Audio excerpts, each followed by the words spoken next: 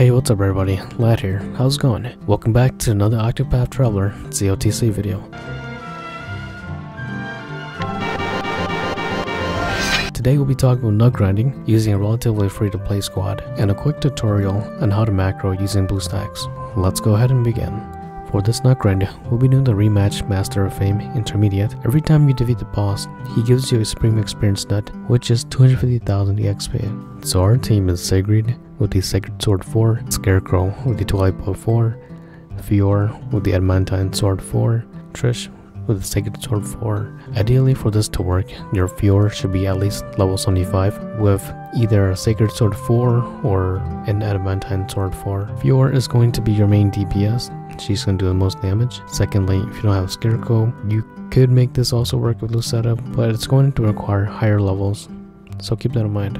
I will be attaching my macro that I use with this team, so take a look at their skill sets there and try to copy whatever I have on there. So you can just go ahead and import the macro that I use and go along with that to make your life easier. So for Sigrid, attach as much physical damage as you can onto her, and you want to make sure you put the trifold slash on the 3rd slot. Along with Scarecrow, you want to attach as much physical attack accessories as you can, and you want the lacerating arrow on the 1st slot and then the shower arrows on the 2nd slot onto Fiore.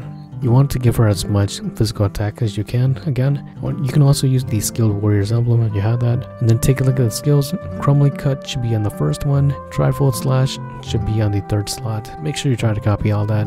Moving on to Trish. She's using the Sacred Sword 4, and again, use as many physical attack accessories as you have on these characters. You want to make sure her mince is on the 3rd slot. Now let's go ahead and talk about the characters behind them. Windgate is behind Sigrid. Windgate, as stated before, he's there for a 20% damage increase once the enemy's shield are broken. Camilla is behind Scarecrow.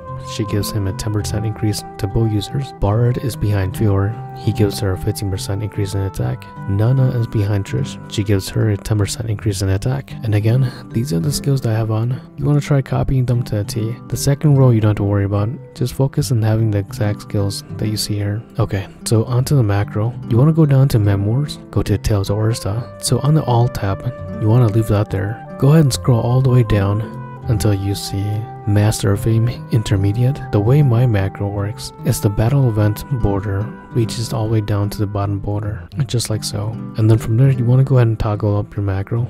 You can either do this by doing Ctrl+Shift+7 or looking at the right column next to the close button or the X button. You want to click on the options, and then you want to do import macro, and that is of course if you downloaded my macro that I have attached onto the description. So once you have my file downloaded, you're gonna go to the area where you downloaded my file. That should be the hello fellow nutter, and then you can see my file. It's called nutlad.json file. Go ahead and click on that, and then it's going to tell you to import. Now because I'm the creator, I don't have to do that. Go ahead and click on import, and then you should see my file, nutlad. What you want to do now is you want to go ahead and go to the settings, and you want to make sure that you can see that's indefinitely until stopped. That's going to have you run the macro until you stop the program or the game crashes, which it doesn't happen too often. So go ahead and play it. Now if you set everything up correctly, the bottom borders are connected to one another, it's going to automatically start playing by itself. And then you'll know that it's running because it'll tell you on the upper right corner, and it's going to tell you the amount of times that's going to be running. I've also attached a timer up there as well too. Alright, so while that's playing in the background, maybe we can pass the time by me telling you a weird story that I had. So once upon a time, I came back home from work, and I decided, you know what, I want some food. And so I stopped by McDonald's, which is not very healthy, and I decided I was going to reward myself with a ice cream cone, because for the most part McDonald's ice cream machines are never working, but fortunately the McDonald's that I went to, their machine was working. And so I get my order. Now I get to the takeout window, and the cashier asks me if I ordered 2 cones. I told the cashier I only had 1, so the cashier ended up giving me 2, and it's hard enough holding 1 cone, let alone 2. So now I'm driving home with one hand holding 2 cones and the other hand on the steering wheel. I make it out of the McDonald's parking lot, and I'm on a residential street now. And so I see a high schooler walking on the sidewalk, and they were about to cross the street, and so I make a right to intercept them. And I asked the kid, hey, do you want a free cone? He gave me a really weird look, but ultimately he took the cone. So my question to you now is, do you think that was weird? I didn't think how weird that interaction was until I got home, and I kind of played it in my mind. But but I guess there are still some good people around, huh?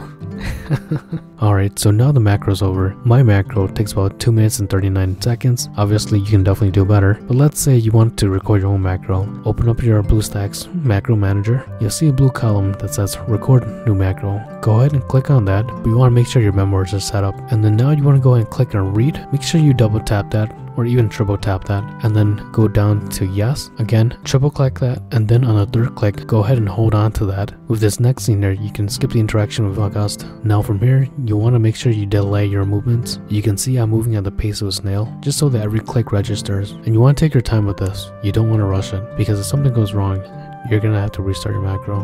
Now after you defeat the first swarm, go ahead and click multiple times and hold on to the last click. You're gonna skip this next interaction and just keep on holding on to it. Here again, we delay our actions.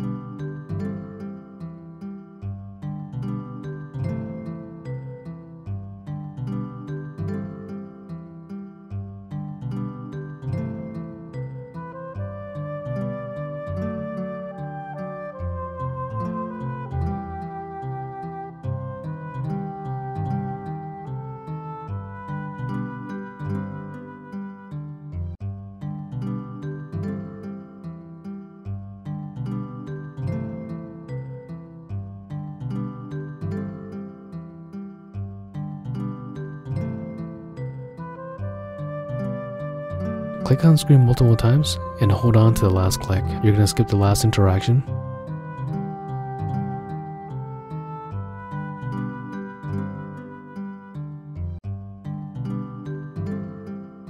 Once you get the rewards earned, go down to the OK and click on the OK multiple times until it's gone. Keep on clicking it, and then just like that, you're all done. Move your cursor to the top right screen, click on the square or the stop button, and the macro that you recorded should show up. You can rename it or do whatever you like. You want to go ahead with the repeat, set it to indefinitely until stopped. Go ahead and click on the play button, and you can see that your macro is being played.